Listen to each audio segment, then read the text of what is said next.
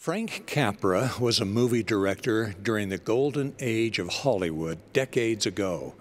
He is well known for heartwarming films such as It's a Wonderful Life and Mr. Smith Goes to Washington, classic tales of humble, small-town heroes choosing good over evil, right over wrong. Frank Capra was born in Sicily, and his family immigrated to America when he was a child. At the end of a dreadful 13-day voyage across the Atlantic, as the ship approached New York Harbor, Frank's father brought him on deck. "Look at that," he said, pointing to the Statue of Liberty. "That's the greatest light since the Star of Bethlehem. That's the light of freedom. Remember that. Freedom." Throughout his movie-making career, Frank Capra demonstrated that he did indeed remember. In his speech accepting the American Film Institute's Life Achievement Award, Capra revealed his formula for movie-making. He said, "The art of Frank Capra is very, very simple. It's the love of people.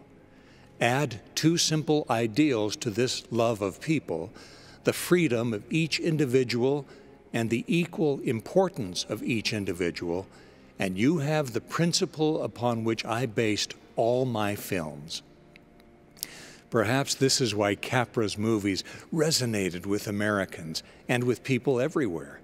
He built his craft on the same ideals that form the foundation of his adopted homeland: love, freedom, and human dignity, which are at the heart of what makes this country a beacon to the world.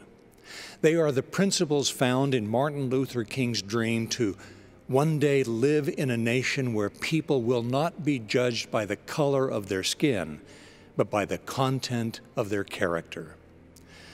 Of course, this country is not without problems and flaws, but nations can overcome flaws if they continue to cherish the right of responsible citizens to breathe free, to work hard, to become what they choose, and to be treated with respect. It's simple, really. The light of freedom shines ever brighter when we love others, when we look for ways to help. The love of freedom flourishes when we are respectful and kind to everyone, even those who think, act, believe, and look different from us. That is what fosters the light and love of freedom.